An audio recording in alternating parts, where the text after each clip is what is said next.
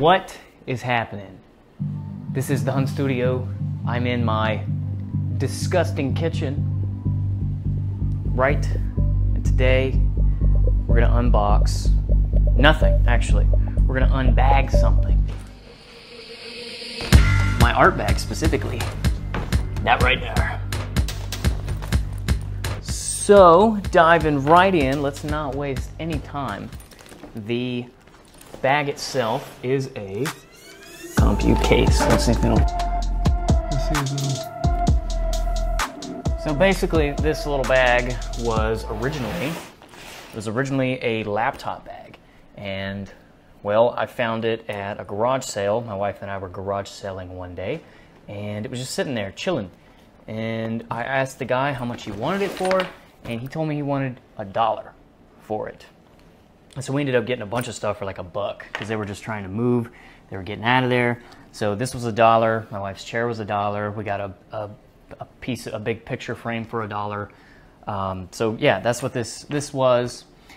And basically what I was looking for in an art bag, I was having a really hard time finding it. And that was one specific thing. This right here. This is my art portfolio, and I mean it's an art portfolio, right? So I work with a lot of pen and paper, pen and ink type of things, and I needed an 11 by 14 portfolio, so that, and the reason so basically, I mean, a portfolio is what it is, right? A portfolio is when you want to present your work, your best work, you put it all in one spot. The idea was all of my art needed to be portable. This right here, in the event that I want to go to an event or want to bring this to the mayor of my town or something, you know, just something, whatever, I want to be able to present this and have it to be able to slide right in the bag. Some prints, right? I keep some prints on hand, you know, some prints that I made early on, and I just keep these for sale, right? I keep these in the bag, and these are for sale on the website. A lot of my, I mean, I've got all kinds of stuff for sale on the website. I've got the prints, I've got stickers, I've got you name it. I got some original art in there, I've got t-shirts and all. So this, just to have something, you know, just in case, I've got one of each, just in case somebody strikes up some interest and wants to buy some art. Basically what my dad says, he said it a long time ago when I was a kid. I asked him if he'd be willing to sell the house. And he told me that anything and everything that I own is up for sale with the right price. We're gonna look at the next compartment here. So we've got this very far back one. And actually, if you can look and you can see that this thing was ripped. Right, so it's not a brand new bag at all. I had to modify it. It had a bunch of like padding in here that was just worn to nothing, so I just ripped it all out. And this thing was broken, but it's, you know, it still works. So it works for me. So far in the back here, there's like this little compartment here that I don't keep anything in. I keep nothing in, but it can hold some things, I'm sure. It's just, I didn't use it this time around, so we'll never know. Zipper here is just simply to expand. It allows it to expand, you know, whenever I put a bunch of stuff in. And I didn't need to expand it, but then I put my sweater in there and then it just kind of got needed a little bit of breathing room. So the next pocket, we're gonna unzip this, and this is where, actually, yeah, let's just unzip this one here. This is where I keep my art supplies and just a bunch of different stuff.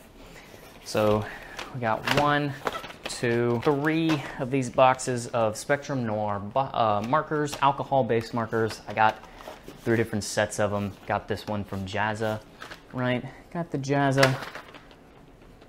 Another one to kind of complement those. The colors that it came with, it complemented those. And then I got a skin tone one, right?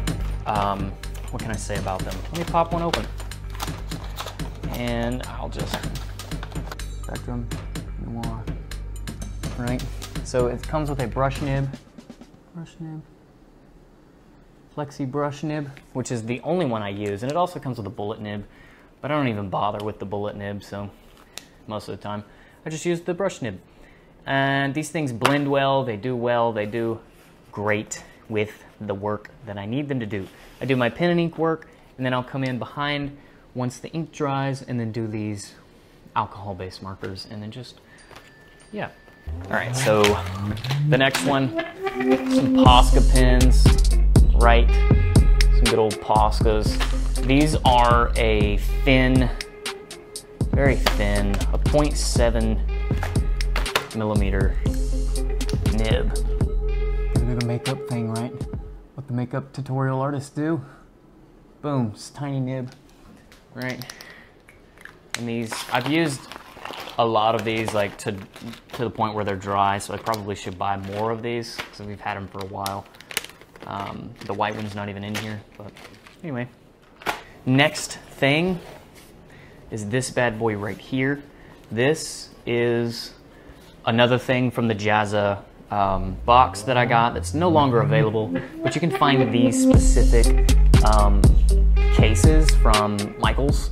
You know, this little zip up pouch, and show you the inside, the guts. I carry a sharpener for my pencils, an eraser right here, and then on the inside is my good pens, right? Some things that I carry on the daily. Obviously the eraser and the pen sharpener fits here. Got some pencils. I got another alcohol-based marker that I use for shadows. When I don't carry the whole set of markers, I just use this one. Some pencils.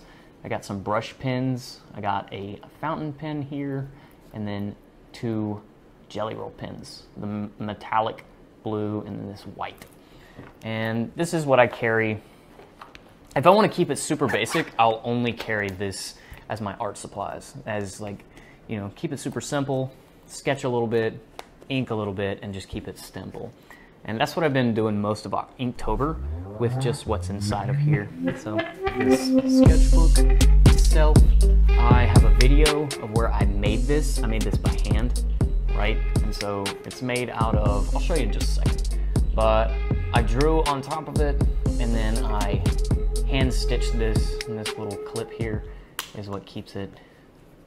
It keeps it whenever I go to take a picture of a drawing, it'll want to do that number, so I'll just clip it down with the binder clip. But I've been doing Inktober in this, and this goes everywhere with me. This is a pretty standard thing. I'll fill this up, you know, I'll fill probably 2 of these up every year. And then, I don't know, it's a sketchbook. It's on hand at all times, within reach, just so whenever I get the urge and I just want to draw, want to make something really quick, simple, really detailed, really whatever, this is what I refer to almost every single time. Handmade sketchbook, cool. Let me show you the paper I used. So this right here is a XL recycled Bristol by Canson. It's a Canson Bristol board pack of paper. So it's just, you know, again, I got these from Michaels, and you can buy these specifically for like $10 a piece. And Michaels always has a deal where they do them half off. Like you buy one, get one half off, and then so you buy 2 for like 15 bucks. And so I kept one of them full, you know, like this is the back here. I use this back as the book itself, right? So this and this is the same thing. Another pad of paper, art again, same thing, except this time the paper is black. Ooh, and this is actually broken. Whoops, I just realized that.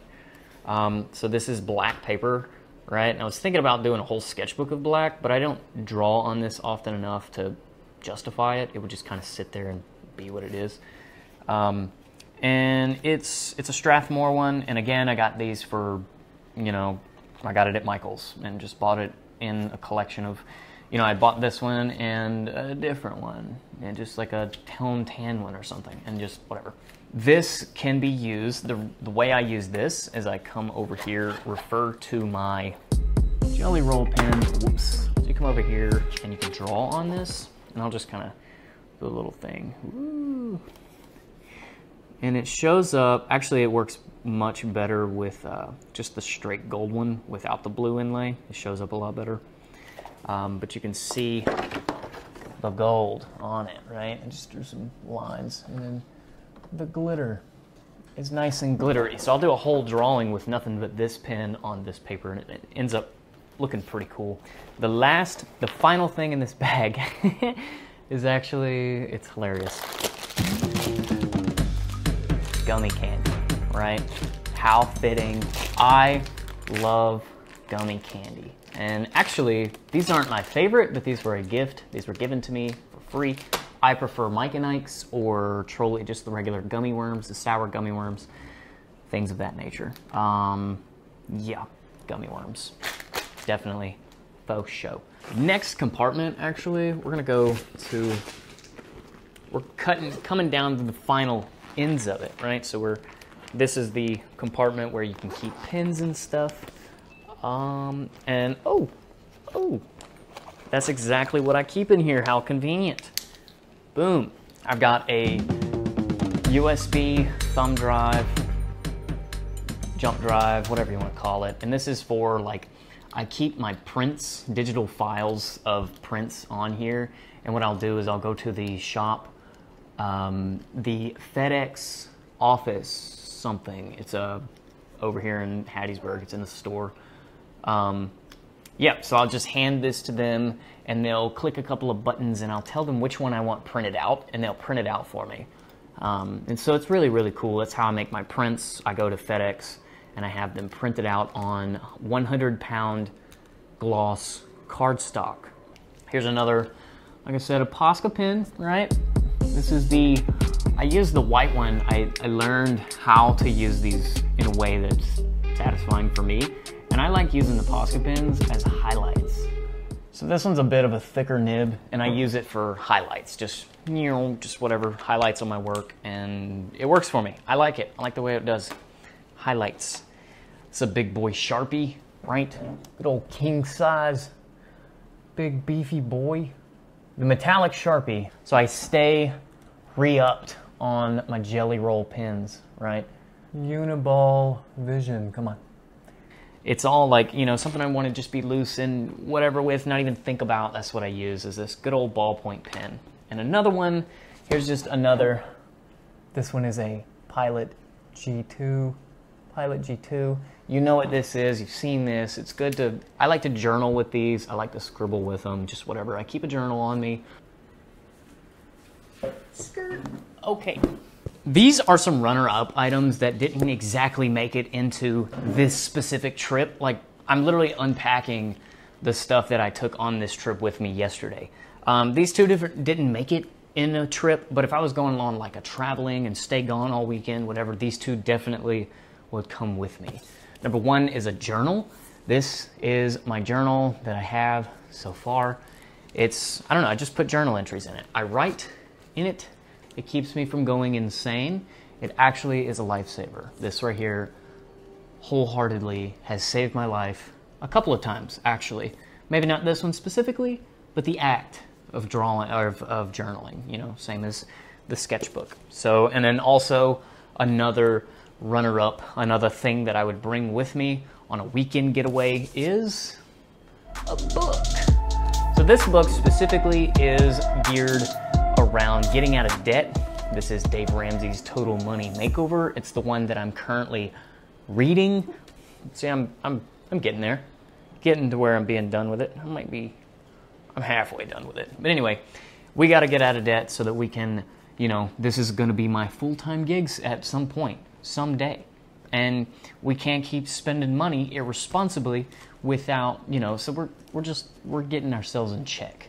Now we're going to be in the front pockets. It comes with two little front pockets now. And let's just open this one. Am I holding that upside? No, that's right. Stickers. I got these in my shop. Feel free to go check them out. And again, I keep stickers and I keep like merchandise on hand, just like you would like a business card, or like, you know, you've got an opportunity to plug yourself. This is how you do it. You go, hey, yo, I've got a business. I'm an artist. I'm an artiste, right? And would you like to check out my things? And technically I don't have like a store that you can walk into, but I'm a walking business, basically. And this bag essentially is my studio, or is the studio outside the studio, or is like when I walk outside of my home, this is what comes with me, and this is, you just always present yourself as what you're trying to become. What's in here? Oh, that's right.